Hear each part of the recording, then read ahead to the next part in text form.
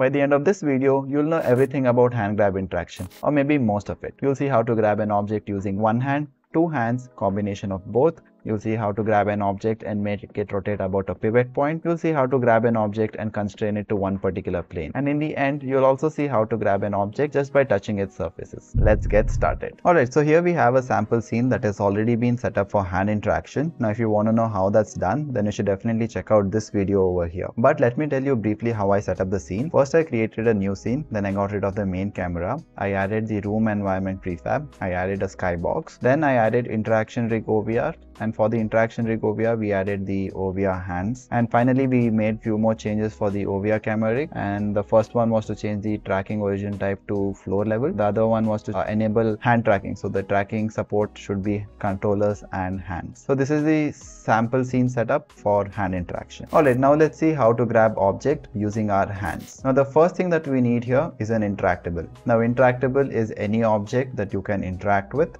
So in my case, it's going to be a cube. So you can use any object of your choice. I'm going to scale it down to 0.2 and let me bring this over the table. Perfect. So now in order to make it interactable, we need to add a few components. The first one is going to be a rigid body component. Here we can uncheck gravity. Later on, I'll show you how to use gravity and add physics to it. Next, we need the grabbable component.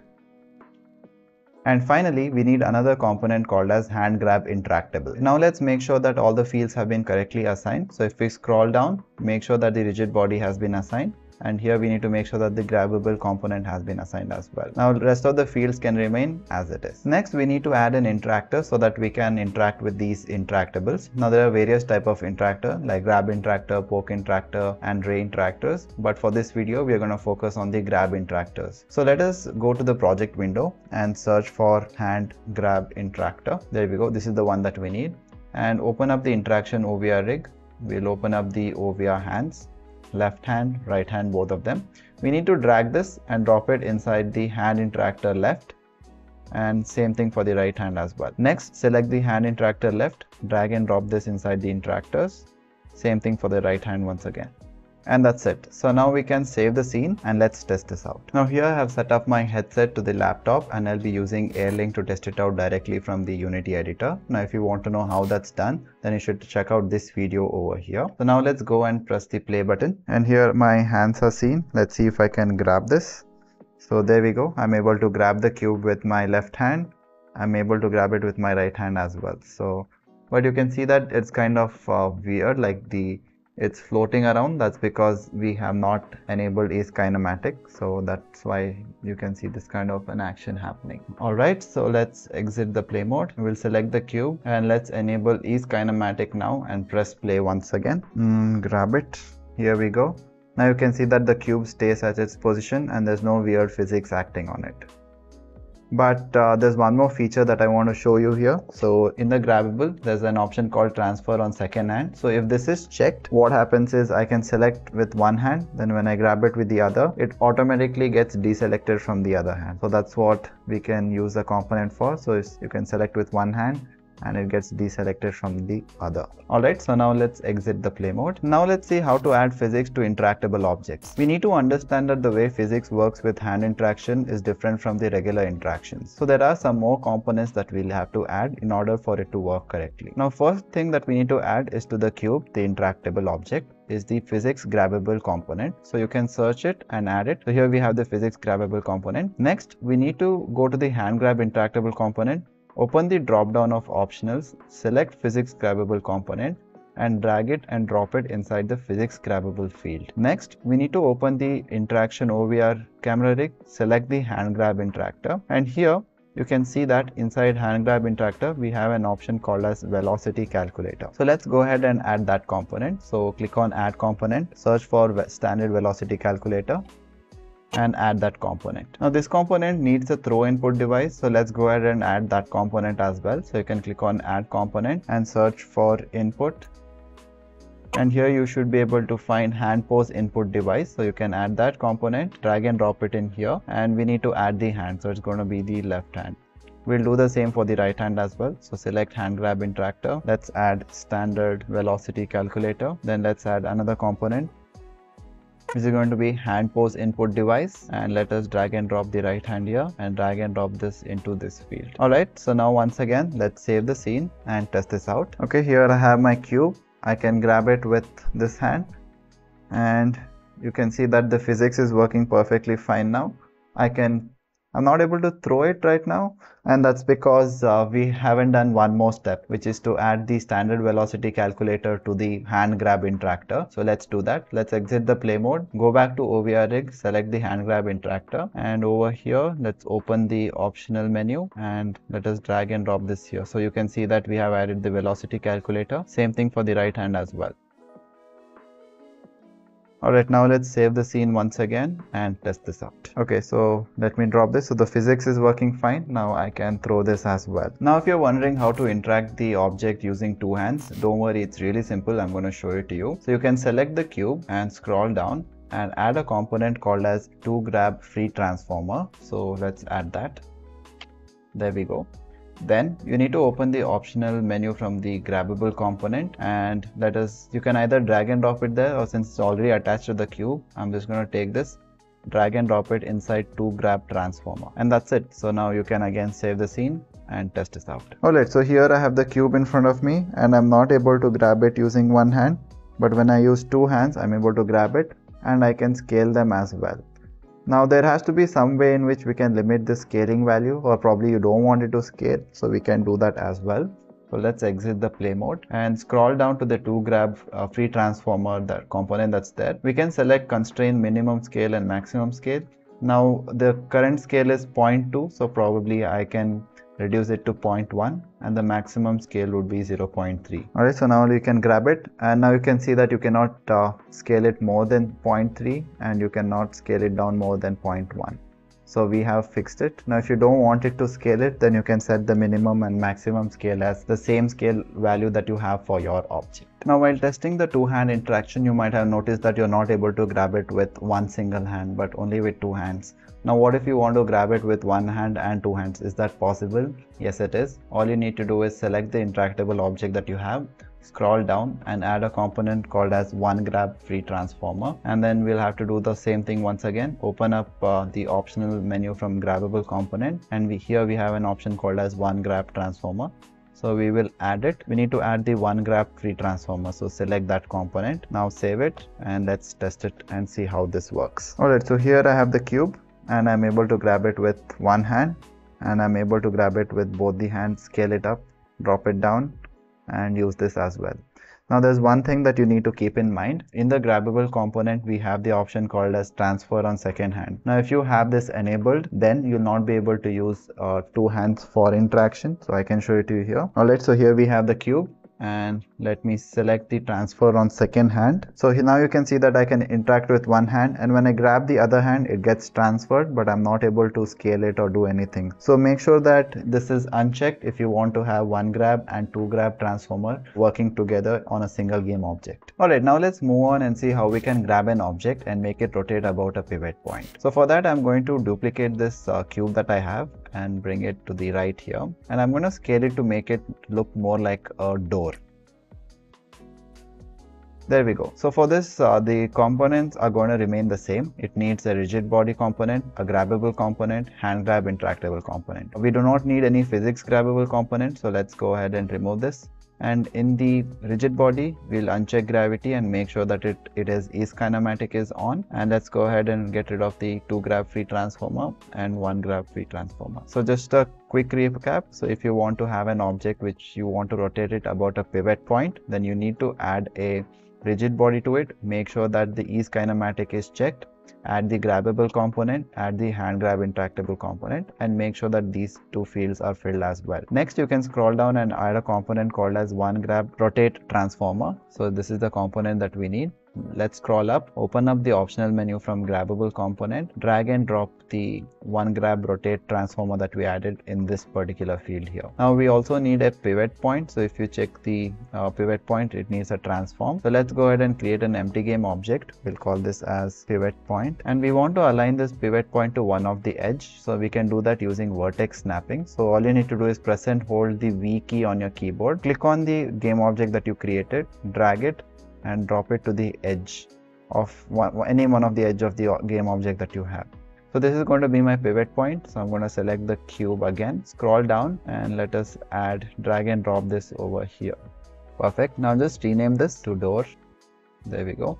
Now one thing to remember is that make sure that the pivot point is never a child of the game object that is rotating, and that's because when the door is rotating, the pivot point will also rotate, which will cause unwanted rotation. So this has to always be outside and not a child of the object that is rotating. And I think that's about it. We can also have a constraint here, so probably I'll show it during runtime. So let's save the scene, press play, and test this out. Alright, so here I can see my door. I can grab it, and you can see that I'm able to rotate it about that pivot point that I have set. Now if you want it to be constrained between certain angles, you can do that as well. So you need to go to the one grab rotate transformer. We can constrain the minimum angle and maximum angle. The minimum would be -45, which means it's going to be towards me, and the maximum value is going to be +45, which is going to be away from me. There we go. And here you can see that I'm not able to pull it more than -45, and I'm not able to push it more than 45 degrees. So I have constrained the angles as well. Perfect. Nice. Alright, so now imagine that you have to create an interaction wherein you allow the user to grab an object, but you want to constrain the movement only in one particular plane. And that's possible as well. Now to do that, let's go ahead and duplicate this cube over here. And I'm just going to hide the cube that we initially created. And probably let's call this as constraint cube. So I'll rename this as constraint cube. Now once again, for the object that you want to constrain, the components are still going to remain the same. You can add a rigid body. You can either use gravity or you can use is kinematic. Now for now, I'm going to make sure that I'm just going to check is kinematic, a grabbable component, a hand grab interactable component, and we don't need physics grabbable right now, so I'm going to remove that. We don't want the transformer component, so let's remove that as well. So quick recap, we have a constraint cube, we have a box collider, a rigid body which is kinematic checked, we have the grabbable component, and we have the hand grab interactable component. Now in order to constrain it in one particular plane, we need to add a component called as one grab translate transformer. So this is the component that we need, and here you can see that we have the minimum x, minimum y values that we can set. So to quickly set the x and y values, I'm going to change the scene here, and you can see that I'll drag this cube over here and let us see the x values.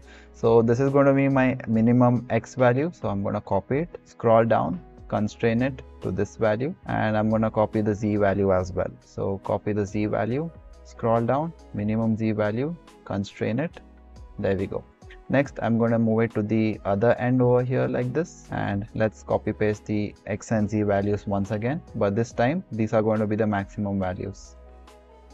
There we go. Let's copy the z value, constrain it, paste it here. Okay, then you can constrain the max y value as well. So I'm going to constrain it to the exact value that is there so that you cannot pick it up. So the value is going to be 9.81 for both. So minimum and maximum are going to be the same. Now there's one last step that we need to do, and that is to open the optional menu and drag and drop the one grab translate transformer component in that. Let's bring the cube back here.